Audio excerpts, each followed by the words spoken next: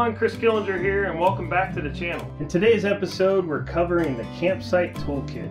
Campsite Toolkit kit contains one hunter's axe, 1 3/4 pound head, 18-inch hickory handle, one folding guide saw, and one 26.5-inch hash handle shovel with solid steel blade.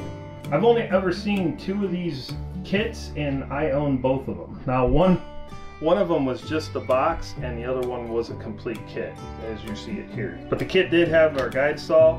It had a shovel, which was not marked Norlund. It's just marked USA, so that makes it difficult to identify without the kit. And then it did come with the hunter's axe. Fun fact about the hunter's axe, which we see these hunter axes come up on eBay quite often, but they were only offered with the Campsite Toolkit. So you had to buy the kit to get this hunter's axe, which means there's a lot of those kits where the boxes were thrown away, which is a shame.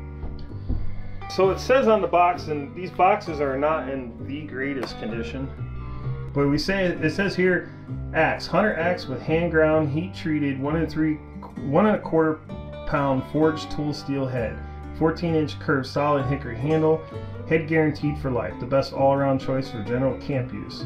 Saw, rugged, lightweight camping saw, compact, trimly in seconds, nickel-plated steel frame, safety stores the changeable 21-inch blade for easy carrying, practical and efficient for trail and camp. Shovel, convenient portable spade, 26.5-inch overall length, solid steel blade, strong ash handle, fit and securely held in neck by steel pin, specially made for campsite use.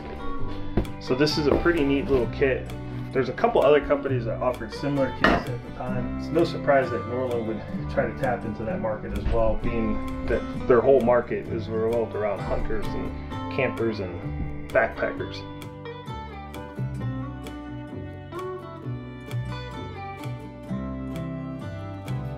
The Camper's Kit was offered from 1973 to 1982. Be sure to tune in next time for our last episode where we cover the 3 undocumented Norlund axes that I own. If you like videos like this, please consider subscribing and hit that like button.